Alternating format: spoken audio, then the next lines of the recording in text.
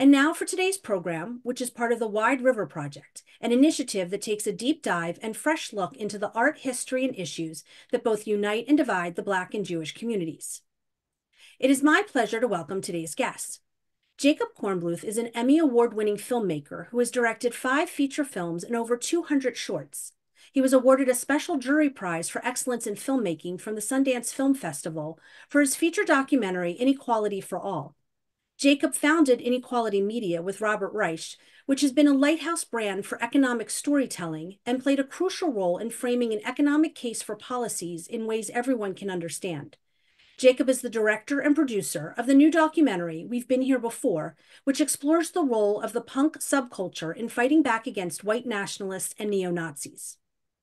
Pan Nesbitt, born and raised in Portland, Oregon, joined the skinhead subculture in his late teens and emerged as a community leader in the wake of the murder of Mulugeta Sarah in 1988 by racist skinheads. He works tirelessly to advance racial justice and create spaces where people from all backgrounds come together and enjoy the universal language of music. He is an artist, musician, and co-founder of a DJ collective who believe that being anti-racist is being human. Eric K. Ward is a nationally recognized expert on the relationship between authoritarian movements, hate violence, and preserving inclusive democracy. He is the recipient of the 2021 Civil Courage Prize, the first American in the award's 21-year history. Throughout his career, Eric has worked with community groups, government and business leaders, human rights advocates, and philanthropy. He currently serves as Executive Vice President of Race Forward. Nadine Epstein is an award-winning journalist and author. She has been the editor-in-chief and CEO of Moment Magazine since 2004 and is the founding and executive director of the Center for Creative Change. Nadine's most recent book is RBG's Brave and Brilliant Women, 33 Jewish Women to Inspire Everyone, which she wrote in collaboration with the late Supreme Court Justice Ruth Bader Ginsburg. Please welcome Jacob Kornbluth, Pan Nesbitt, Eric K. Ward, and Nadine Epstein. Suzanne, thank you so much. It's great to see you.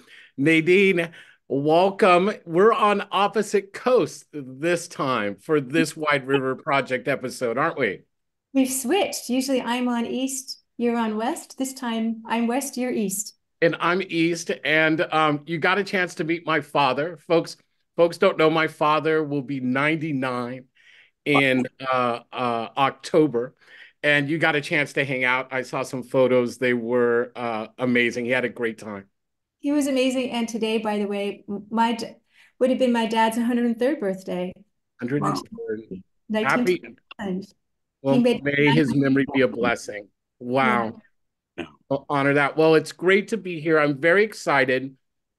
You know, back in 2017, I released an essay that some folks listening and watching today may know called Skin in the Game, how anti-Semitism animates white nationalism. And it was a thesis about the growth of the white nationalist movement. And at the time, a controversial statement that anti-Semitism would once again mainstream itself in America. And I talked a little bit about why that would happen in that very long essay that some people fell asleep, I imagine, before they got into the first third.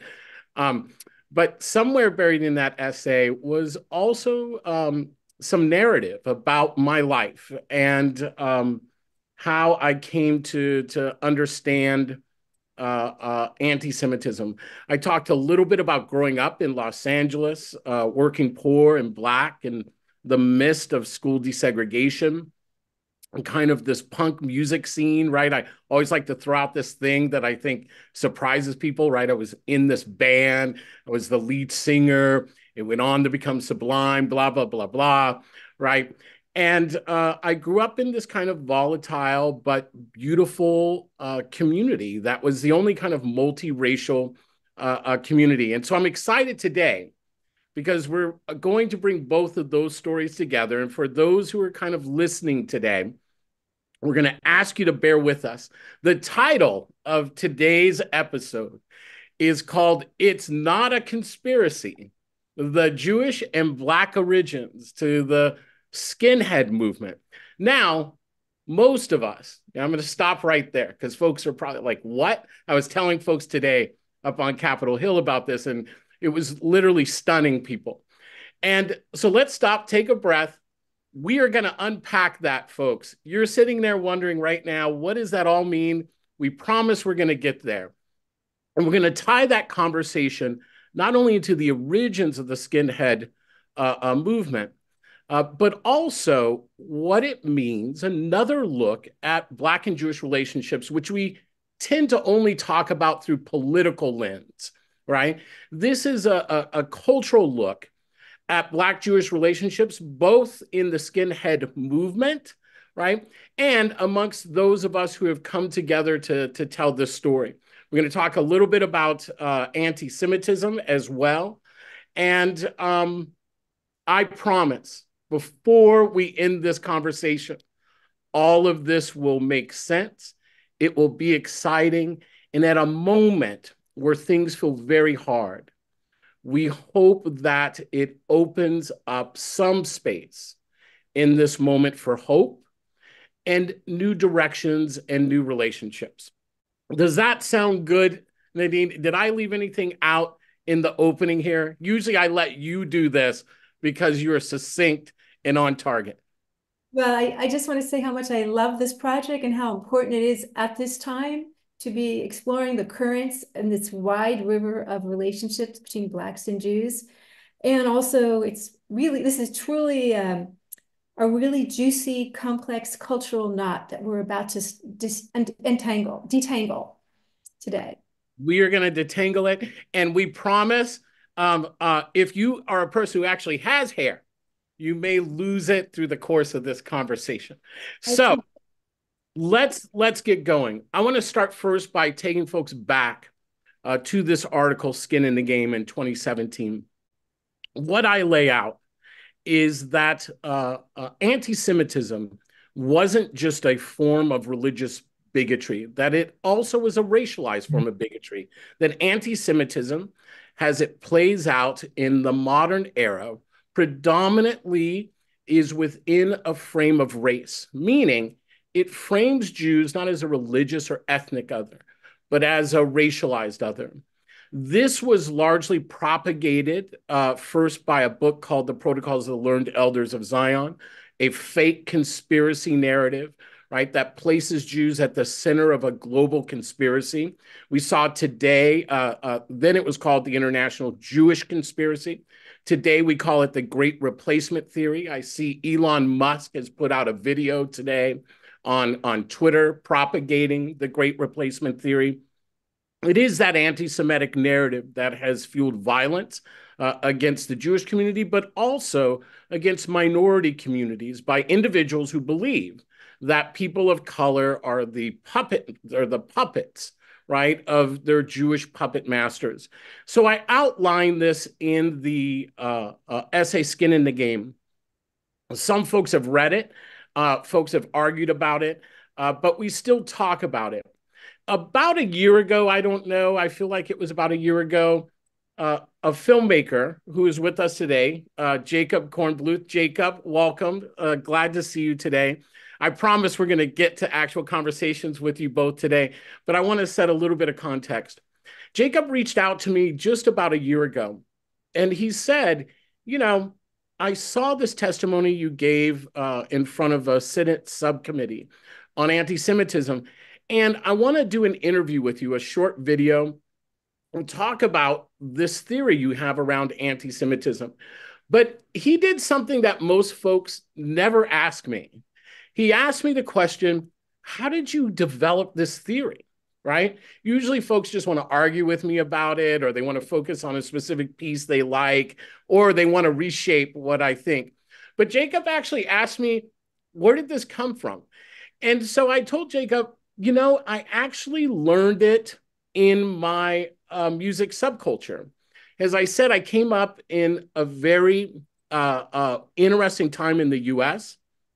It was a moment of desegregation. We were being bused to different schools, right? I was in school with folks across lines of race. And I can tell you, it wasn't going to be crossing lines of race that were going to bond us. Luckily for us, we had a new vehicle of identity, and it was punk and hip hop. And many of us forged new relationships across that piece. But I did something brave with Jake. I said, if you really want to understand how I came to learn about anti-Semitism, you should come up and spend time with my community in Portland. I have an amazing set of friends that I've been friends with for decades in Portland, Oregon, who are also part of my community scene.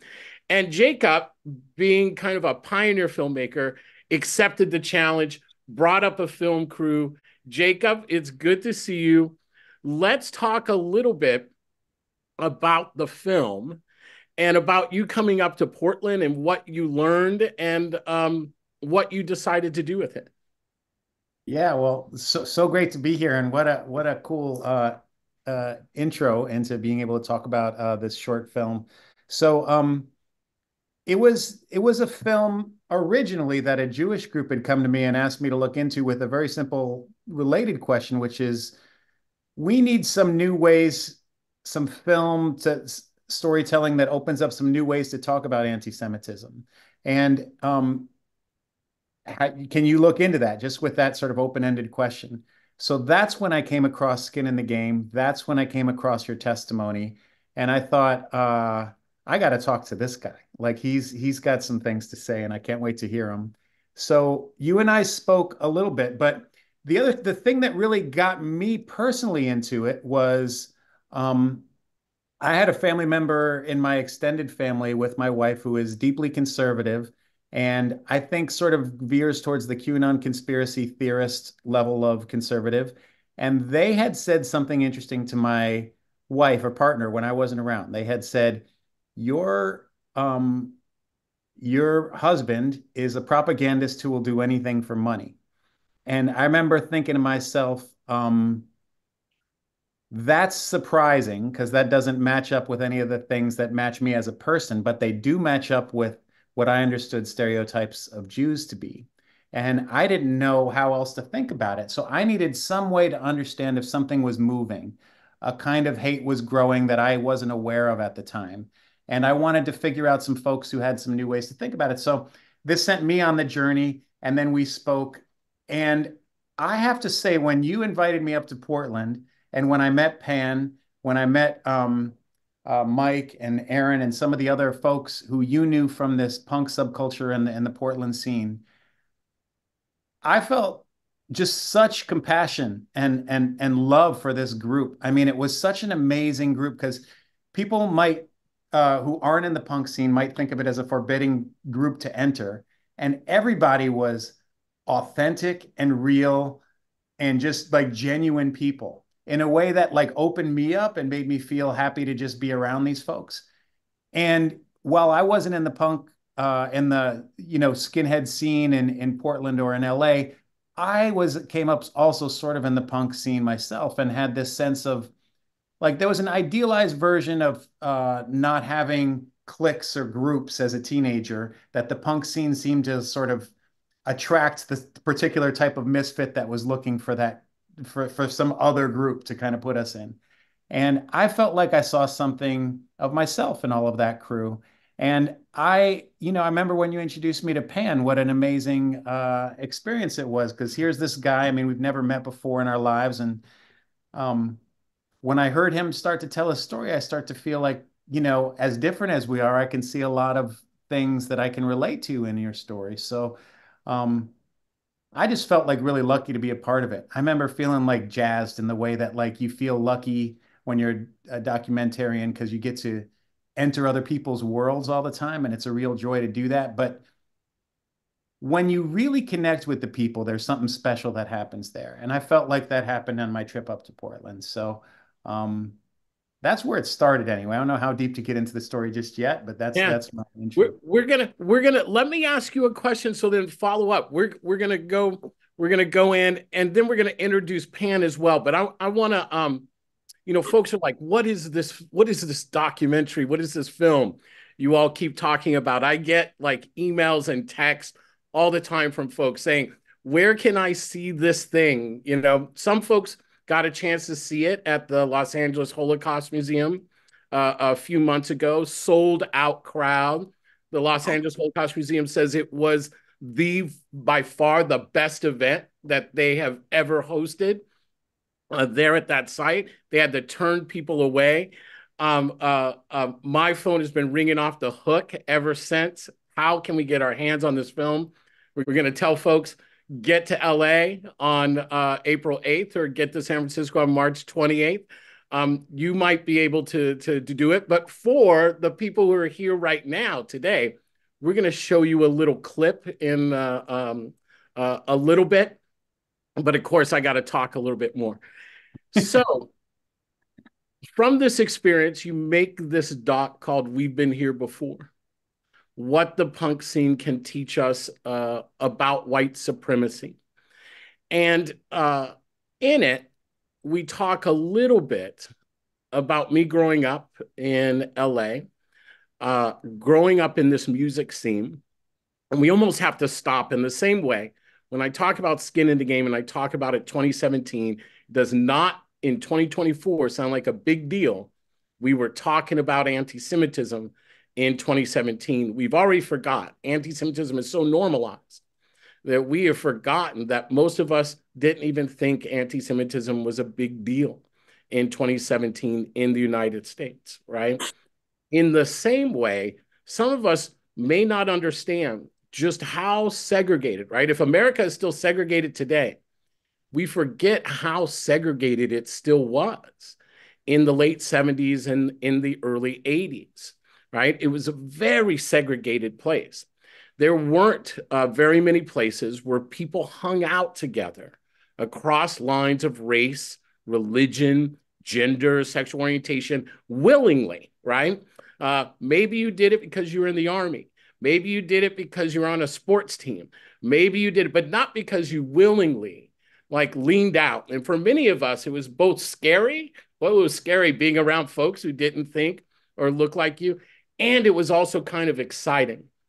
And that was kind of the punk scene. It was, yeah.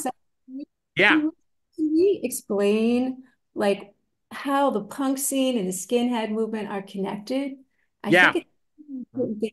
We're going to come to it because the interesting thing, Nadine, is the skinhead movement actually predates the punk movement, right? And then finds its revival when the punk movement comes back, when the punk movement comes into its own in 76 and 77, right?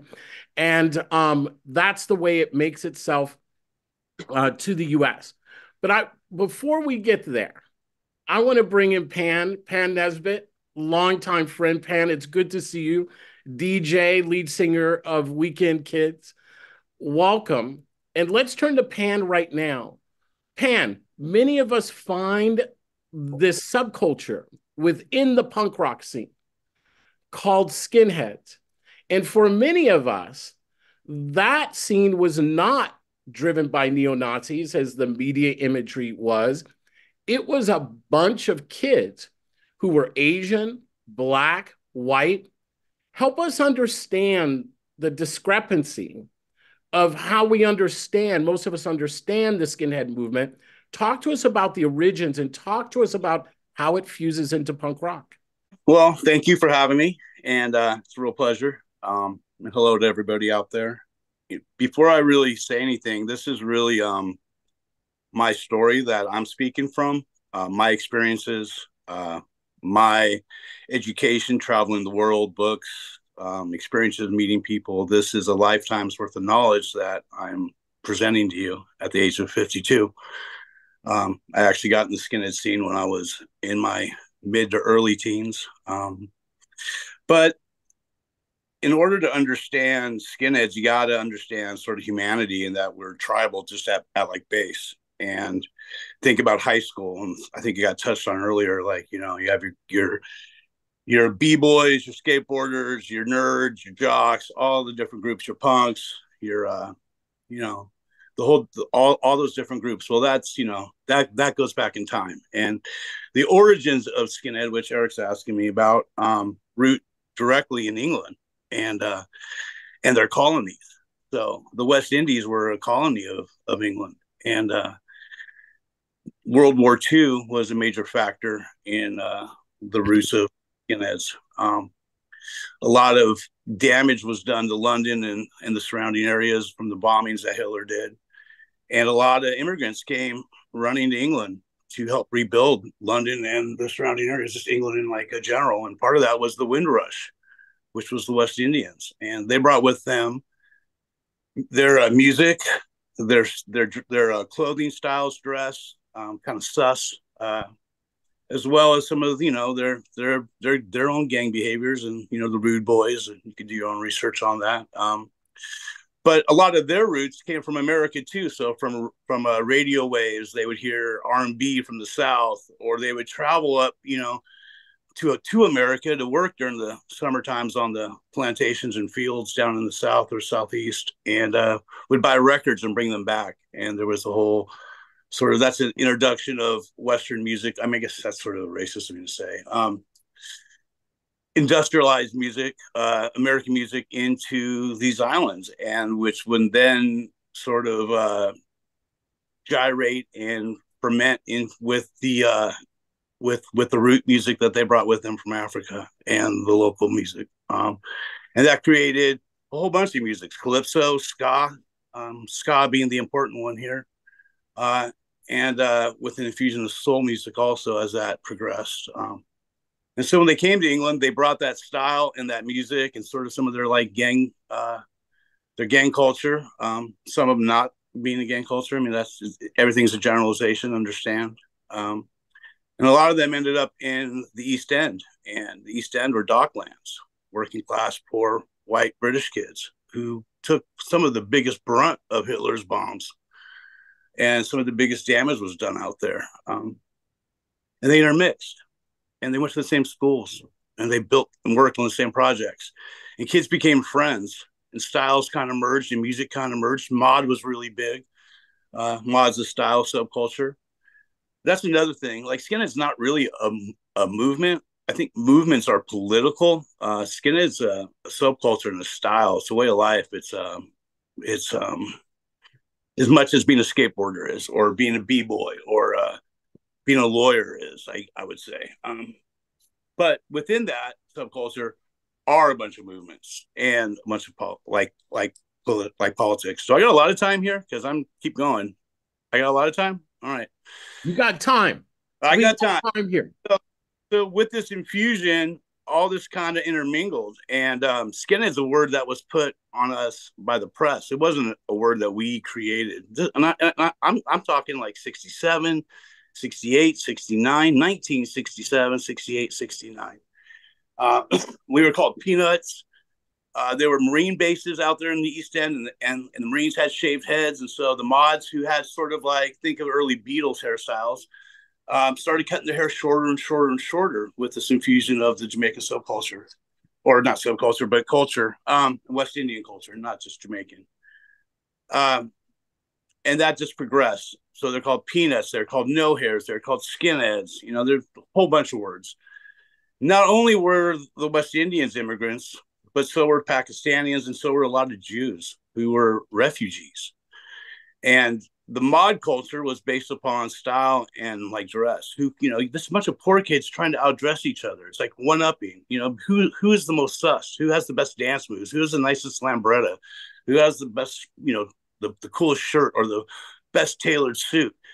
And these Jewish kids, some of them had tailoring dads, they had tailor shops and were wearing some of the most sussed gear. And of course, they were skinheads too, because they lived right there in the East End as well. And so, there was a gang mentality. A lot of it was based on football: Chelsea, Millwall, Arsenal, West Ham. And, within these schools, these little gangs would form, and they would get the sense of like style and like dress. And that progressed probably 70, 71.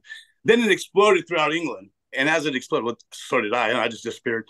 As it exploded throughout England, it would sort of change, and think about a wave. So that first sense of style and that first dress progressed throughout England. And as it progressed, change followed it. And so after skinhead came suede head and smoothies, and then boot boys. And these are all subcultures that are interlinked with skinhead. And then punk. Boot boys were sort of more into like glam, think of like Slade or T-Rex, those kind of bands. where Skinhead was based around more reggae. And so I kind of skipped that. Mods listened to soul and like ska. Early ska turned into rock steady. Rock steady was kind of like lovers rock for us. Slower, a lot of soul covers, a lot of like smooth dance moves. That was Skinhead. That was Skinhead. That football, maybe a row with the guys from the other school or from the other like football firm. And then that progressed into reggae. And early reggae was Skinhead reggae, Oregon based. And you can Google that and you can educate yourself on that. And then that spread out and then eventually led to glam, and glam led to punk.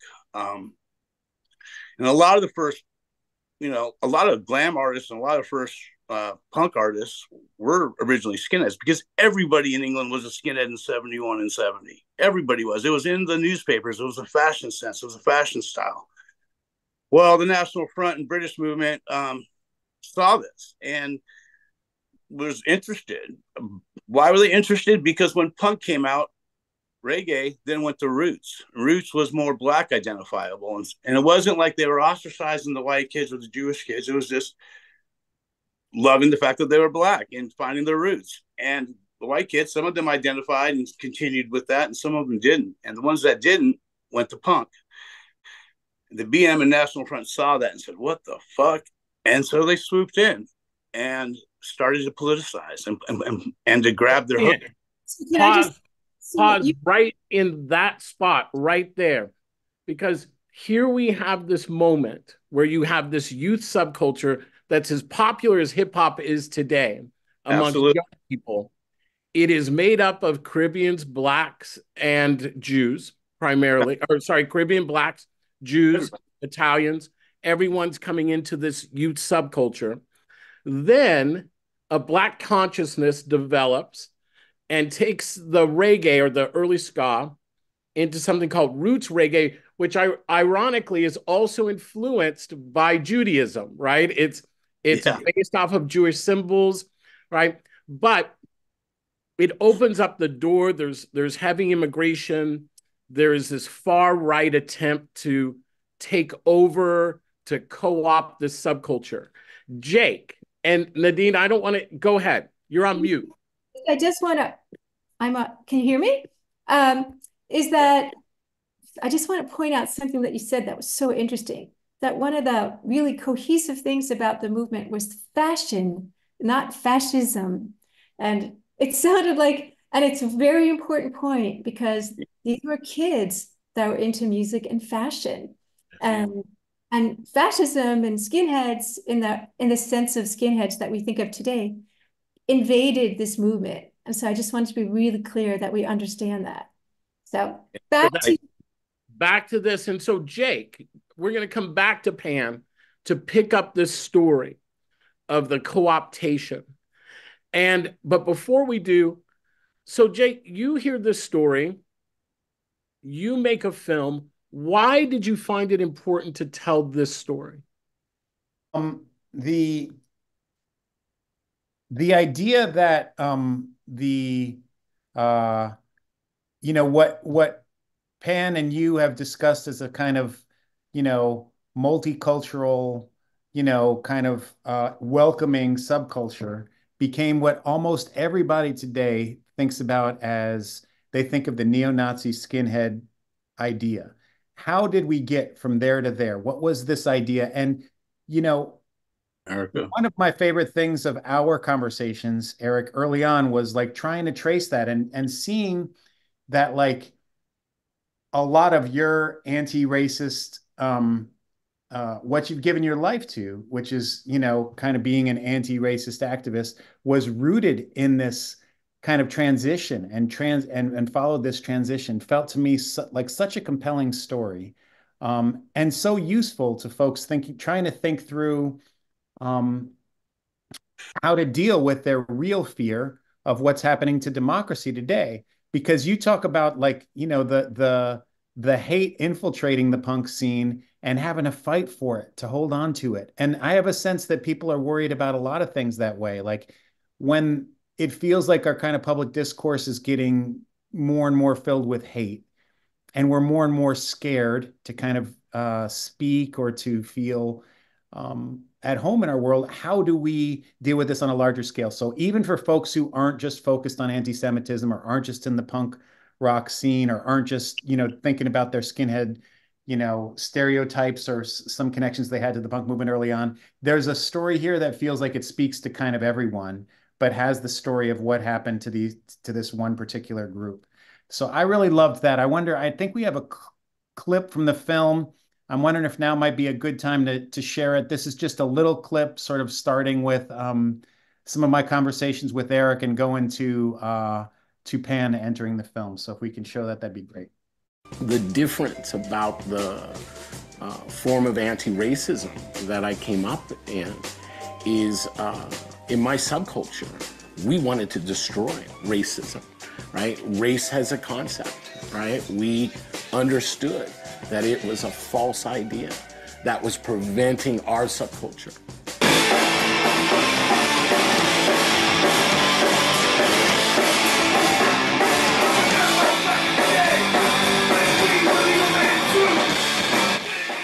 I'm a Jewish skinhead.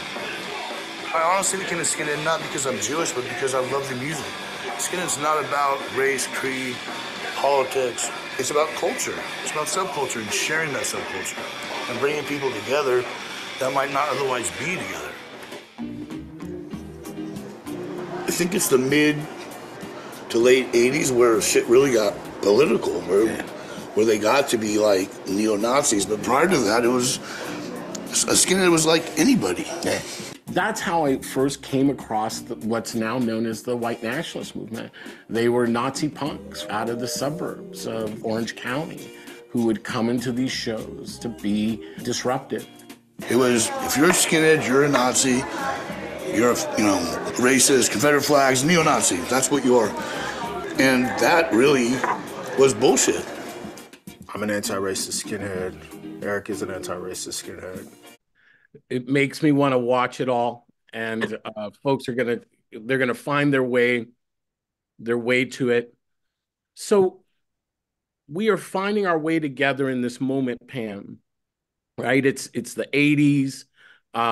Folks may not believe this, but if you don't believe us, check out a new series that just started on BBC by the director and creator of Peaky Blinders, called This Town, which is the British story of what's happening in this moment in England and in the midst of the two-tone movement, right? Madness, the Specials, English beat, right? The fusion of reggae and punk into a second wave of ska is occurring at the same time that the British movement, right, is attempting to co-opt the skinhead movement there.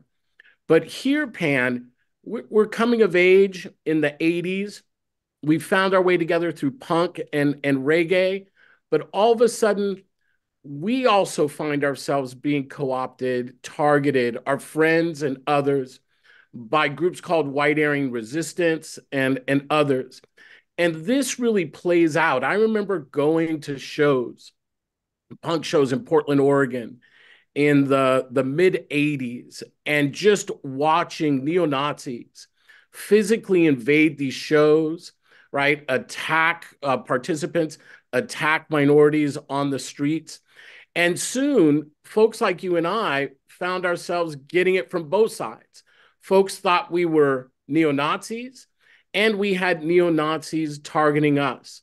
Pick up that story, because I think there are lessons. What folks don't understand is what is happening in this country now, right? Witnessed by January 6th, the mass shootings, neo-Nazis marching on the streets. We actually face that at a smaller scale within our own subculture in the 80s and 90s. Eric, can we just pause for 1 second before Pan answers that and give a little background? So Eric grows up in Long Beach, California, and he moves to Portland. And he becomes part of the movement there, punk music scene there. And Pan, he's growing up there. And I just was wondering, Pan, why don't you give us just a little taste of how you became, like you went to school, you went to high school, and how you became, I remember you told us a story about, because I talked to you early about your dad and how you became a skinhead. And because you have a dad.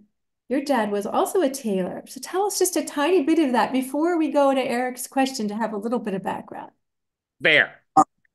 Well, it's similar, but my dad was actually in the theater, but he was a greaser back in the day. And we watched West Side Story one day, and he showed me a switchblade and told me his like story, which is tribalism. But and then he passed away. But I then moved to Portland. I was living out of state at that time, and was going to punk shows. You know, as a kid, you're trying to find that niche where you fit in, and punk was kind of what I liked, and so I was going to punk shows, and Eric nailed it. We would walk in, and you'd have 40 guys zig heiling, or they'd send the littlest guy to start a fight, and then they would swoop in and like jump you.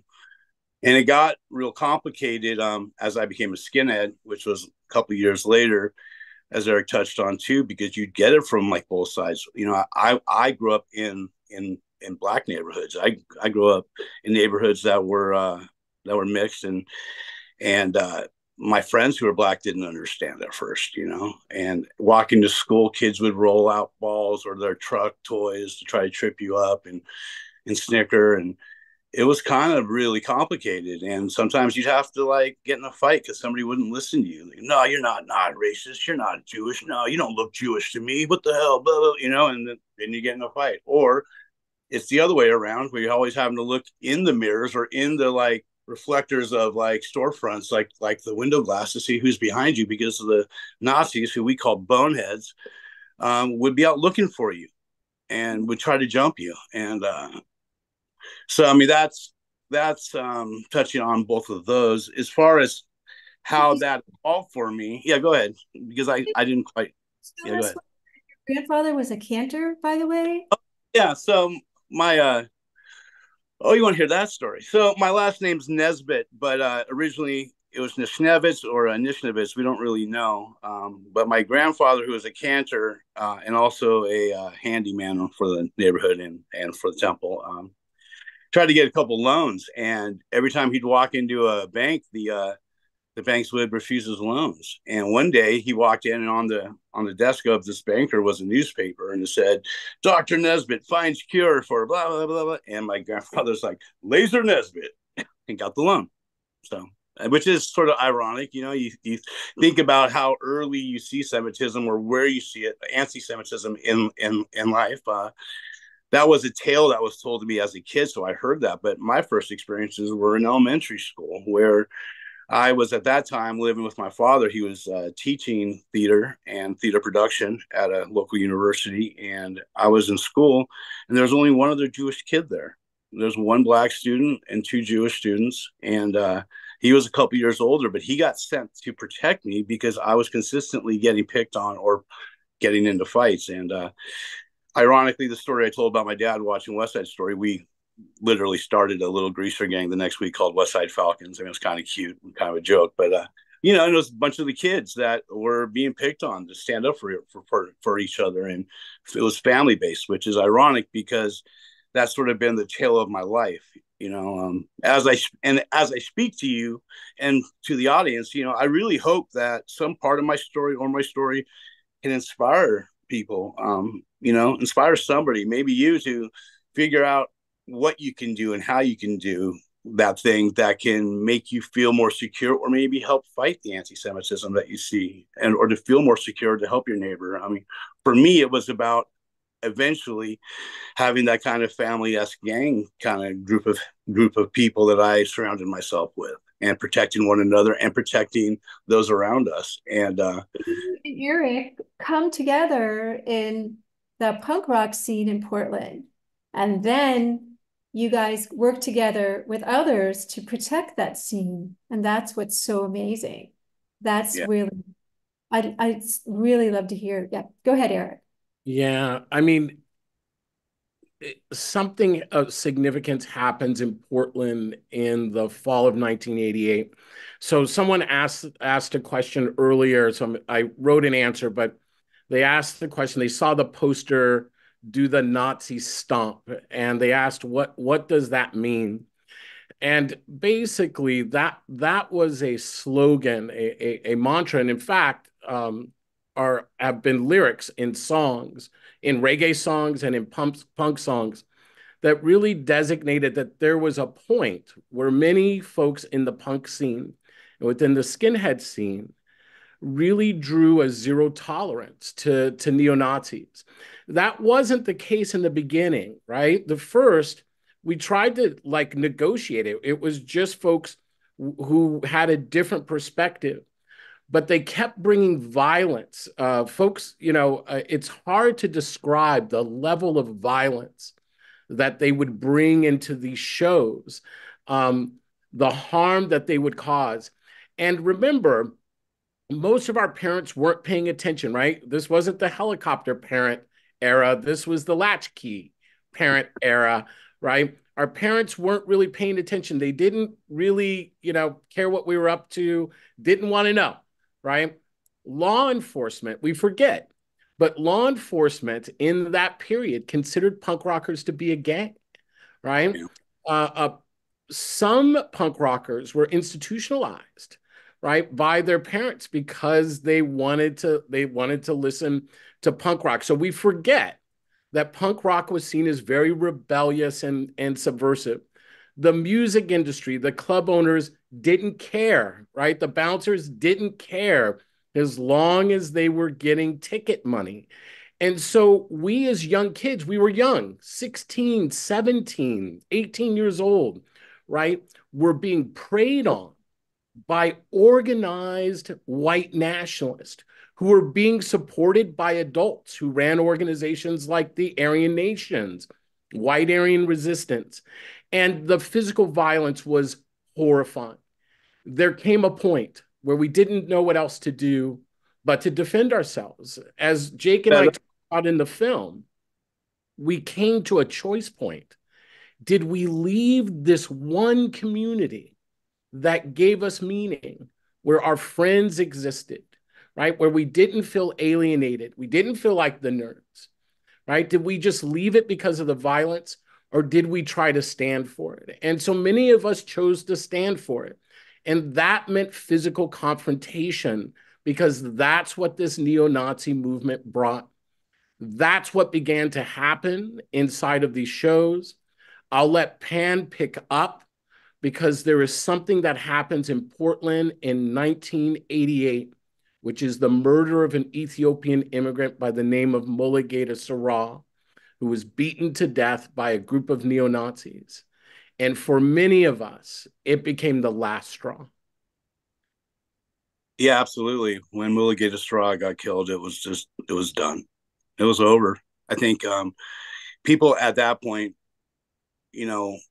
were just fed up. I mean, we weren't not still scared, or there wasn't still some terror. I mean, a lot of us were kids. I was really young, and but we started to organize, and there were groups going around the country at that time that were organizing also. Out of Minneapolis, there was ARA and the Baldies, and out of New York came SHARP, which was Skinheads Against Racial Prejudice.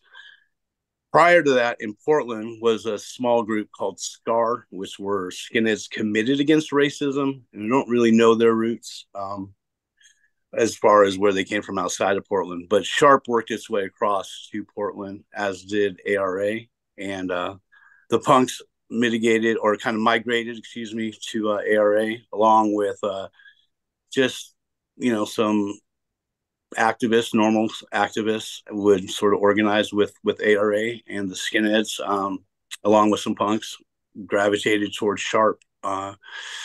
We started holding our own events. We started to like musical events. We started to protest, help out other organizations that were requiring either security or just assistance with a protest, maybe in a march, or maybe we found out where somebody was working and we would protest a neo-Nazi working at, a McDonald's, or we would put a spotlight on where they lived so that people in the neighborhood knew who was in the neighborhood.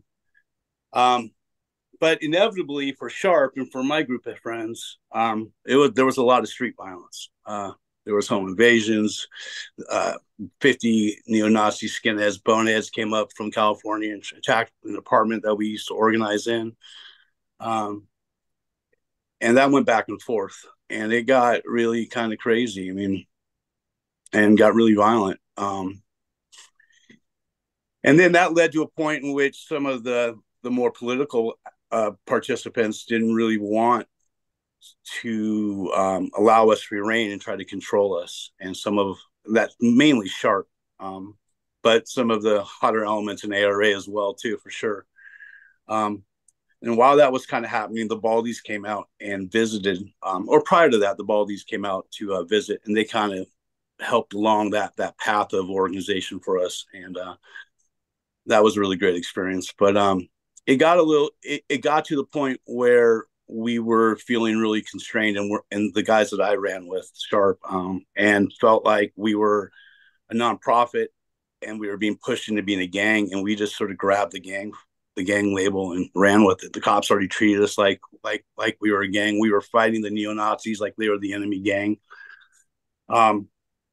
And there was a split. And Sharp went to the wayside, and Portland United Boot Boys, Portland United Baldies kind of evolved from that. And in that process, in 1993, there was an altercation between us and some Nazis, and one of those neo-Nazis got killed and got shot in the head with an assault rifle in Southeast Portland. And at that point, the Nazis kind of didn't want to have those kind of confrontations anymore. They were more selective about how they would attack and things, and people on our side didn't want to have anything to do with that also. So there was a big cool down. And during that period of time, I had left and went to LA. And I came back a couple of years later, and things had picked back up again. And at that time, we had reorganized as Rose City Bobber Boys, and that was about when I think Eric was in town. And well, that's my first memories. I had just gotten back, and though Eric knows me very well, I also spent a lot of time not remembering. But and we ran them out, and that was more a fisticuffs, but it was also living by example. And I think, the question I get a lot is, how can I be effective? What can I do in my life to be anti-Semitic, or to be to be anti-racist? Excuse me, anti-Semitic. And that really is to live it. I live by example, and so the people around me then are affected by my example, and that sort of ripples out. And that's what we did as a crew. We created musical events. We helped people out. We would protect people. We would do doorstop watches or porch watches. When like somebody's being threatened, we'd send a couple of guys and they sit on the porch, or we'd go inside and sit with them.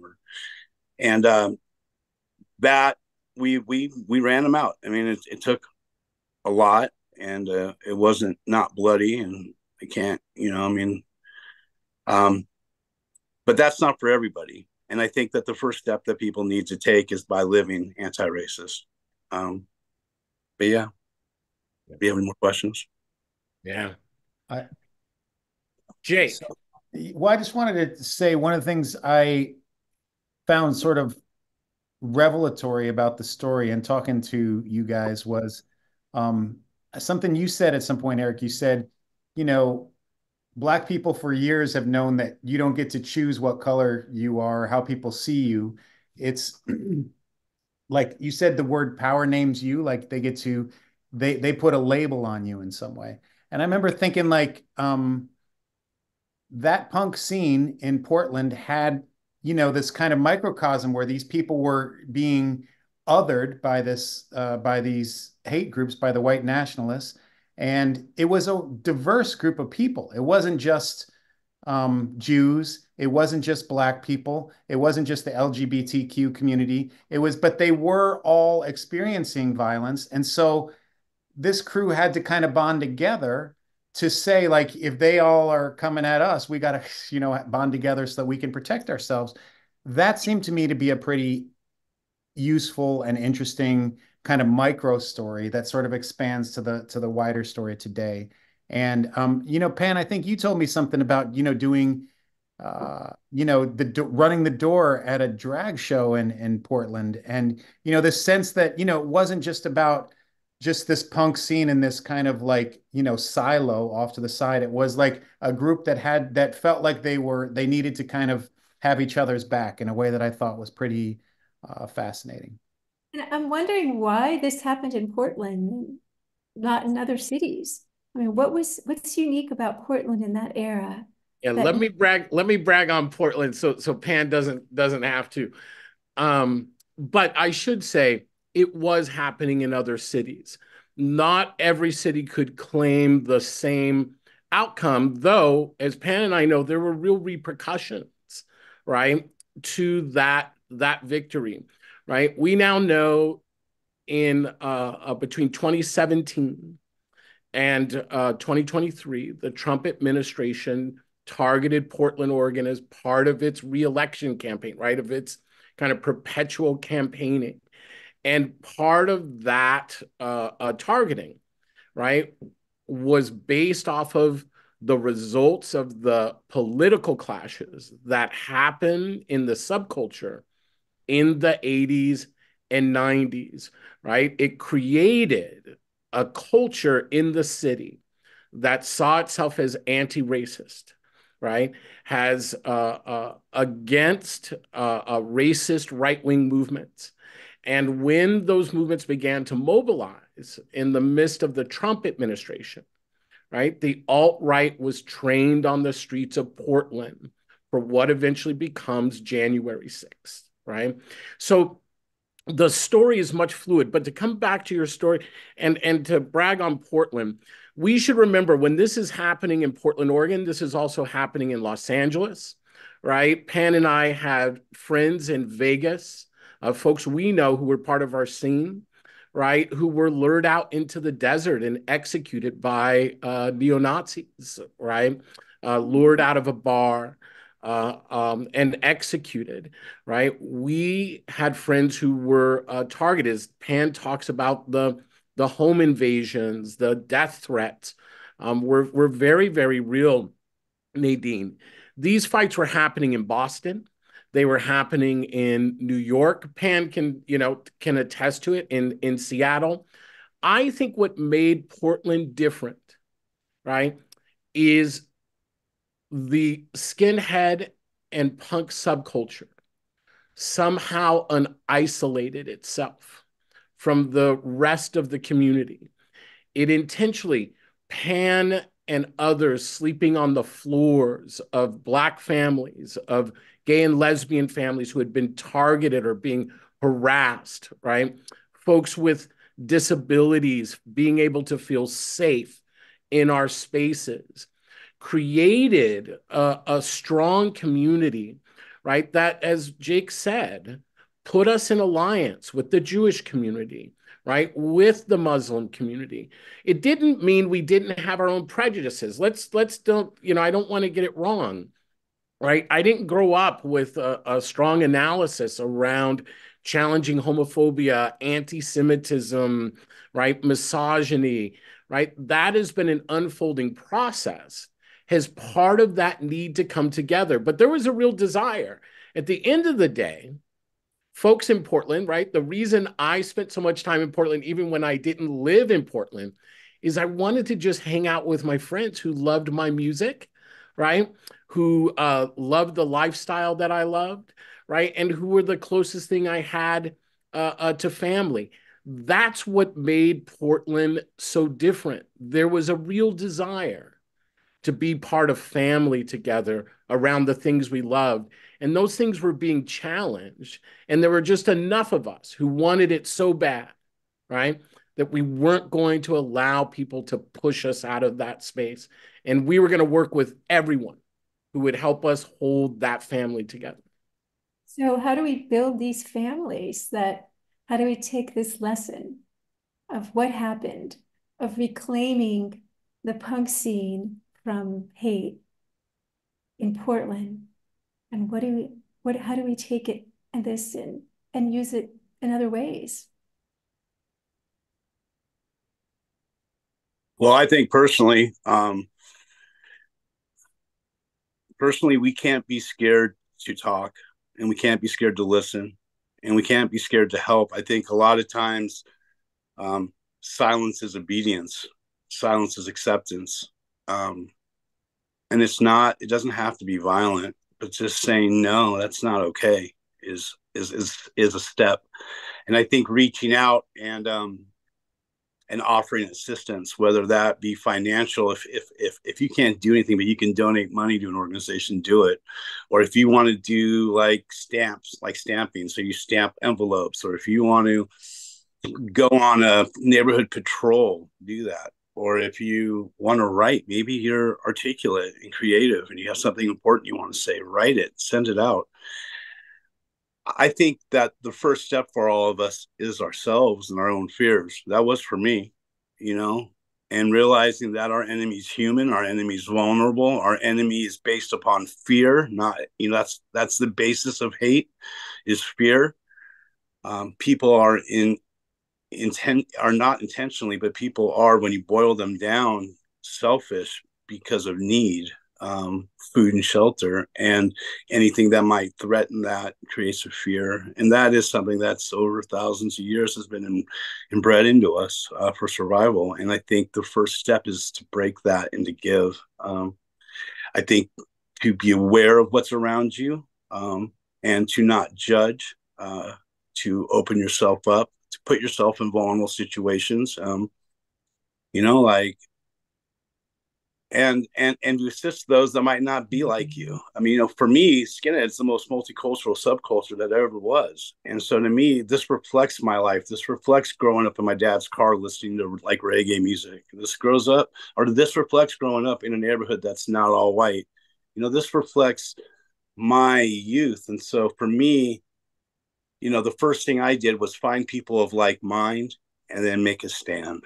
And our stand initially was finding each other, and then that led to violence, and that led to education, and then that led to protecting others, and then that led to, really at the core of it, really living what I want to be, living who I am, living a Jew, living a skinhead, being me, and being anti-racist and living that, like, and I could have sent my kid to like a private school, but I sent him to the neighborhood. Private school was all white and the neighborhood school was mixed. You know what I mean? Like stupid things like that, better educations. But that's my take on it. What's yours, Eric? Yeah, I mean, my lessons from this moment, Jake and Nadine, is that you have to come out of your silos in this moment, right? We could have all retreated back, right, into our silos, and we would have lost our city. We would have lost the thing we loved. And one of the things we loved was being outside of our silos. I often talk about this. You've heard me talk about this. The body and the brain doesn't know the difference between anxiety, right, nervousness, and excitement. Our bodies respond exactly the same, right, to both impulses. And often we think of differences, right, as something causing anxiety or nervousness. But there's some of us where like being curious, right, and breed some kind of excitement, right? I often say like, it's like, is someone really going to catch me when I stage dive off of a stage? Like, is that audience going to catch me or not? You don't know. You are nervous and you're excited. And it's finding that piece, right? At the end of the day, the lesson I learned is the white nationalist movement wants to isolate us. And that is ultimately how it wins, right? That's how authoritarians win. That's how factionalists win. We have to be brave enough, right? Even if we're not brave enough to stand up against them, right? We have to be brave enough to kind of lean into one another. And look, there are now generations, right, of skinheads in this country. And no matter where I go around the country, right, I have almost immediate family or immediate curiosity, right, about what's my history, what's my story. And we just have to be more curious, and we have to stand up for the spaces that allow us to interact with one another. And that's what I learned from Portland, Oregon. I learned how to be brave and courageous about the things I loved. I think about it too. If I could interject, I think about things, and this is some stuff that I thought about back in the day when we were sort of in this position where I'd seen this guy get isolated at a show, and there was probably 50 people zig heiling, and he got pushed down a flight of stairs, drug out to a curb. His mouth opened on the curb, and his teeth kicked out. It's called a Kirby, and all because he was, he wasn't a Nazi, and that was a point to me where it kind of registered, and I thought about it, and I was thinking about World War II, and I was thinking about if we as Jews only knew now or knew then what we know now, what would we have done? And I would have liked to think that we would have stood up and fought. I would have liked to think that we wouldn't have got on those trains. I would have liked to think that we would have resisted harder. I would have liked to think that America wouldn't have waited so long and for such an opportunity to get in the war.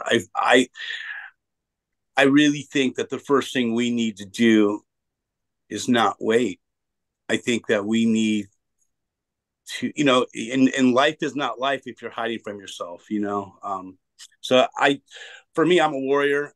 I wish I was born back in the day and I could have fought in World War II, but that's knowing what I know now. Do you know what I mean? And so put that into context. And just my little additional 2 cents. Thank you. These Yeah. are all really, really meaningful answers, comments. Thank you so much.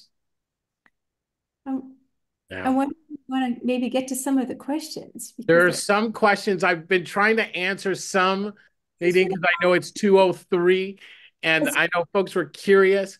And so, but there are some questions.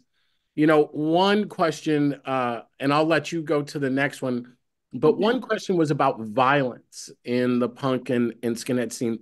Why did it exist there? And partly it existed there because look, in most working class youth culture, violence is a real phenomenon, right? If you didn't grow up in working class, working poor neighborhoods, you're a little bit protected from that. So it existed because it was actually a reflection of what was happening in society, right? The second, as I said before, is these were subcultures that were isolated, right? Adults ran from it. They weren't curious about it, right? They didn't try to figure out healthy modeling, for us or alternatives, right? So we fell back on the things that we saw in society, and society solved its problems through violence. Trust me, the first time a neo-Nazi came up to me, right? He was like 3 times bigger than me. I didn't try to solve it with violence, right? I tried to talk. It was pretty apparent, right? After the second time trying that there was no space to have that conversation, and no one was going to intervene, right? And so that's why there was terrible political violence. And it's why many of us who are in that subculture recognize the dangers of the political violence that is happening today in larger society that we're seeing. Because what we understand is we actually carry the cost of that, right? Of that violence.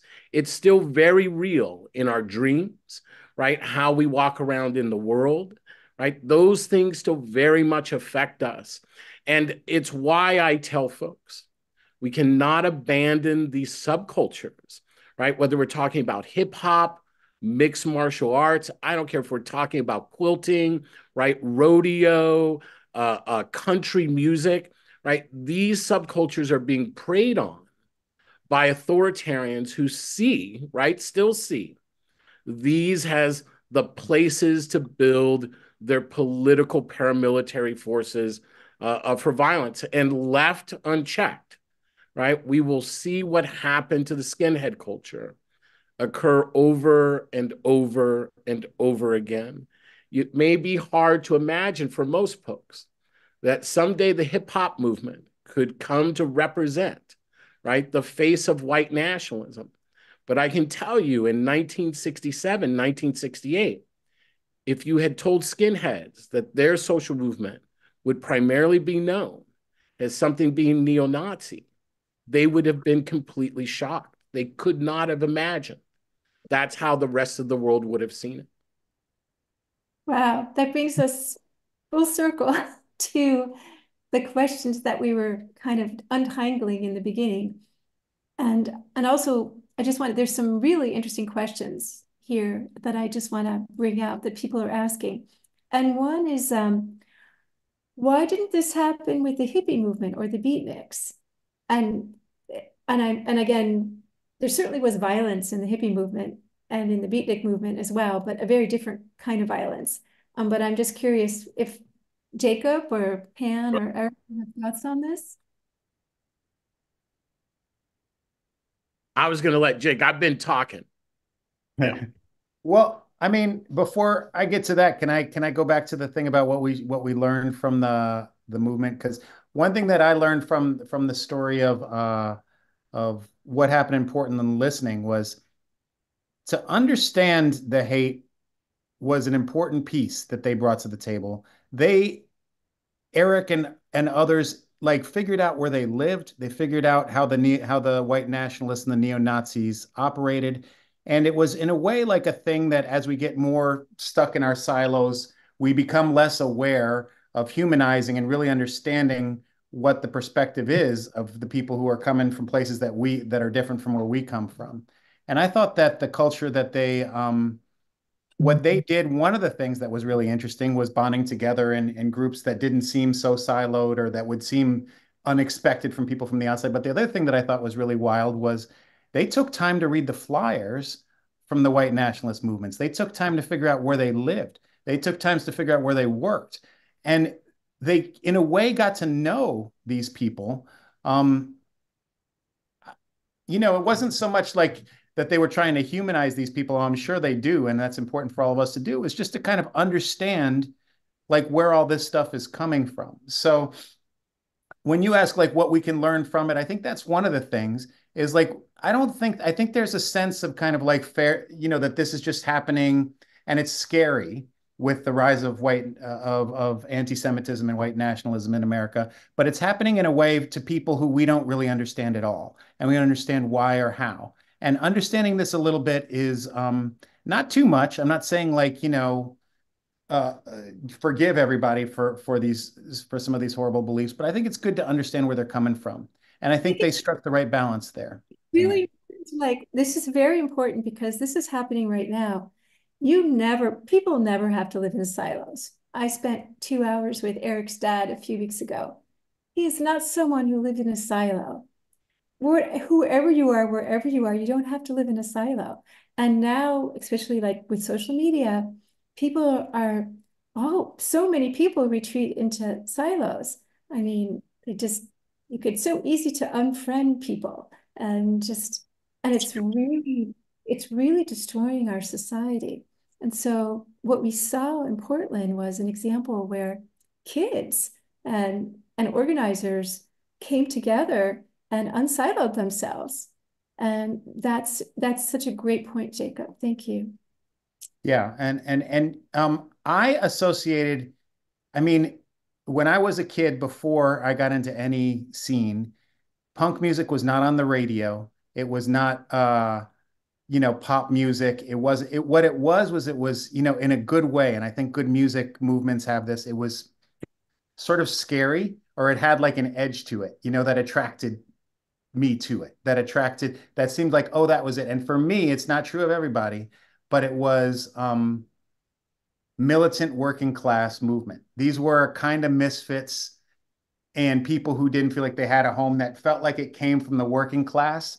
And this meant like the sort of latchkey kids. This meant the kids that weren't, in after school, kind of scheduled events. And this made it so that this was a volatile group in a way. And some of that stuff made it susceptible to some of these things. And I think that's important to say. It's like, I think there's a lot of beautiful things that came out of this. A lot of my friends have sort of their roots in the punk movement or in the skinhead movement, but it's also true that there's a lot of volatility from the folks that came out of this, a lot of scars that people had that got them into it, and a lot that were capable of being exploited by some of these forces along the way. So I don't know if that speaks exactly to why it was different than the beatnik or the hippie movement, or if they're the same in that way. But I associated it more with a group that I saw that, like, I loved that they didn't feel like they had a group to go to other than this, or that we didn't feel like we had a group to other than this. But it also made us, and some of us, sort of vulnerable to some of these things going either way. And I felt that, and I feel that in a lot of people today, even in a way that's sort of scary in a kind of the democracy discussion. That, some of the folks that I thought would be guardians in some way of a democracy are susceptible to some of these totalitarian, messages, because it's touching in something. So I saw that firsthand in the punk movement, and I also see it in the larger fight for democracy. I think the point that's been made several times here is that youth subcultures are rebellious subcultures, and they're coming around, they're coming around music often, and coming up, and there was definitely rebellious, and there was definitely violence between greasers and hippies, and there were definitely violence within different parts of the hippie movement. There's, it's very complex, but I don't think there's a story to be told in the same way as the Portland story here. And this subculture is so unique, and it's one we know so little about. And I want to ask one more question that I think is really interesting, being the only woman on this panel here. Several people have asked me this question. And I know there was a woman in your film, Jacob, but were women part of this? Is this mostly a male culture, or were women part of this as well? There was a lot of women when I grew up, a lot of really strong women. Some of the leaders were women. Within the skinhead scene, there's women. Yeah, I mean, every teenager in England in the early 70s and late 60s was a skinhead. So that's boys and girls. But yeah, there are a lot of really powerful women. And even in like the two-tone scene, there was Pauline Black. I mean, just to name one off the top of my head, who is a singer. But yeah, there's plenty. And in Portland, significant amounts. I mean, Portland's kind of on the front edge of all that, I think, where we really try to open doors, not close them. Yeah. But lose so much if you do. It's so stupid to shut the door on potential help and potential intellect or muscle or whatever. I mean, I was thinking about it too, about the question before. Just a quick little note. Punk was rebellious, as was stated, subculture, but it was also about that came from like the children of the 50s and like 60s, and they were F everything, they believed in anarchy. I mean, whether it was seriously or like not, this put that into context. So it was about doing everything you didn't want them to do. And skinheads were just very working class. I mean, and I think the hippie scene was like more middle class, but I don't know either. That's a perception. Definitely, I think the hippie scene was multi-class. And I imagine there must be some upper class part of the punk scene as well, but not the main part. I mean, I think there was like the art school punk scene. For sure. Yeah, for sure. And we appreciated those folks too. We did. Yeah. That's where you got, anyway, we're not going to go down that lane. It's too, but those bands like X, right, and others who were, right, they were artists. They were they had been deeply influenced by the glam scene and experimental, but really the skinhead scene was and even mod culture, right, which the skinhead scene came out of, was another form of rebellion, right? So if hippies rebelled against their parents by dressing completely differently, right? Mods and skinheads rebelled by saying, we're going to actually outdo you, right? Yeah. In your dress. Then we're going to make it so traditional, right? That you will notice us because we are an even better, harder image of what you claim. But the other is that you have to remember these were Caribbean, Jewish kids, Italian kids right? They weren't working in the business offices. They were working off the docks, right? They were working in the small tailor shops, right, that existed. And a lot of the dress, right, the boots, right, came from, right, folks who worked on the docks, steel-toed boots, right, so that your feet didn't get crushed. Shaved head, or which, you know, now I'm old, so it looks really shaved, right? But short hair, so it didn't get caught up in the machinery. There was actually reasons behind much of the kind of dress in fashion that these groups of kids adopted. And yes, but I do want to say something. Oh, go ahead. Nadine, see, look, we're talking. You go. Oh, so you're basically saying that the original skinhead look had nothing to do with Nazis at all. Yeah. Oh, they would have hated. Get back to this fashion thing. The fashion is so amazing here. It was fashion. I like it. We're going to make a postcard off of what you said, right? Fashion, not fascism, right? Yeah. Realize too that these are kids of people that fought in World War II. You know what I mean? I mean, these are children that, or, you know, I mean, yeah, I mean, Nazi symbolism in the first time around was highly looked down upon. Nobody was supportive of anything like that. Absolutely not. That's right. And for those coming in late, we should tell them there is now a link. Suzanne has put a link into the chat where you have probably walked in and you're like, why are we all talking about skinheads? You can watch the story of skinheads. If you watch closely, somewhere towards the end, you might see someone who you might see a fast cut of a face in an audience at the Oppressed. I think it was the Oppressed show in Toronto. Good weekend. But the piece, Nadine, I want to come back to the gender piece because it's really important here. The skinhead culture was broad, right? So of course there are skinheads who are in gangs or crews, right? There are independent skinheads, right? There were entire women skinhead crews, right? That existed.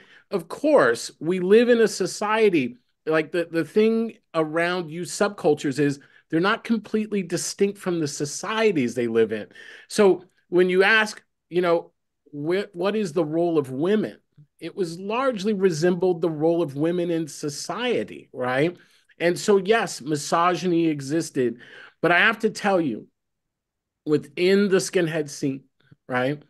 How one is valued often transcends race, gender, right? Religion. Those weren't the primary factors upon which we judge one.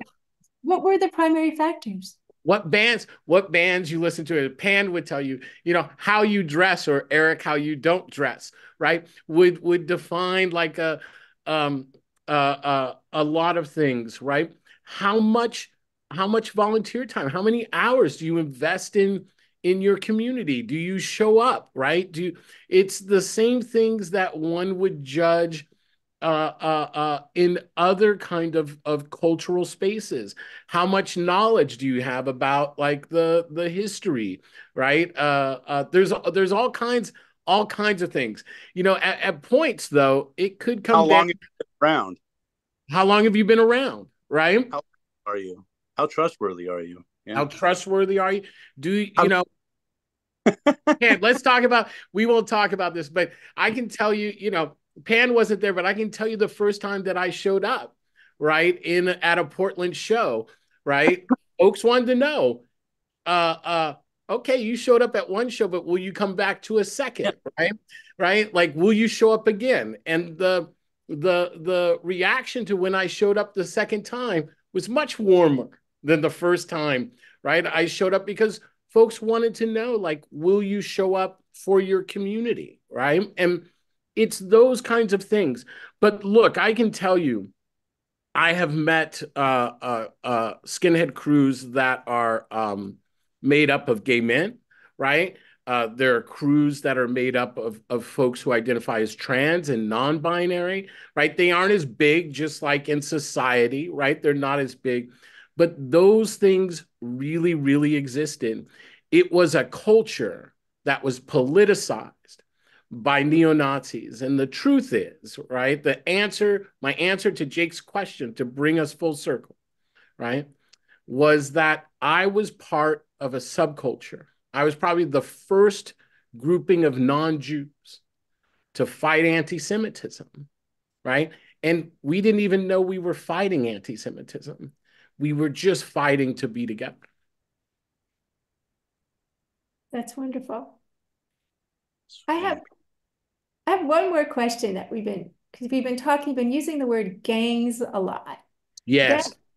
Crews and gangsters. We haven't used the word gangsters, but I feel like, we need to explain that about what are gangs, what are crews in the punk movement and in the skinhead movement, so we can clarify that. There's a clear definition difference. I think. I think if you think about gangs in a different context, you're thinking about money making operations or something that would deal with generations like that, or maybe territorial. Though skinhead crews are territorial, they're mostly based around taking care of one another, especially within Portland. It's family. It's making sure that people can pay the rent, making sure that people are okay if they're in the hospital, making sure that they have someone to pick them up or bring them food, making sure that people's kids are okay. It's just looking out for one another, making sure your buddy's car runs, or your homeboy's car runs. If you can help out by volunteering some time, like I was just in Europe because of a family tragedy, and when I came home, my fence was rebuilt. Like the guys had rebuilt it for me because we had a problem during the storm. I mean, like doing little things like that, just taking care of one another. A lot of us come from broken families, not all of us, and that's another misnomer. But the thing that is not a misnomer is that we are alone a lot of the times and isolated or misunderstood or kept at arm's distance. So sometimes we like that, but regardless of that, we're left to take care of one another. And especially in the early days of anti-racism, a lot of people didn't even understand what that meant. Like being white pride was different than white power, where there is no difference. But like with that mindset, people were really they really wanted to keep you at arm's distance. They wanted to push you away. They were appalled, or they're not appalled, but maybe scared, or maybe like they just didn't understand it.